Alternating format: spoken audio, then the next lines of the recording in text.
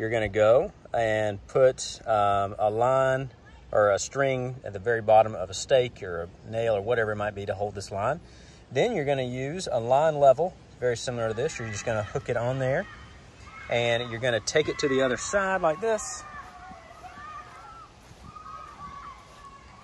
And again, you're gonna hang this level right here, and it's gonna balance out. You're gonna tighten it, and then we're gonna fill the sand up to this line. You can kind of tell, just looking at it, that it does need a little bit of sand to get it in here to make it level.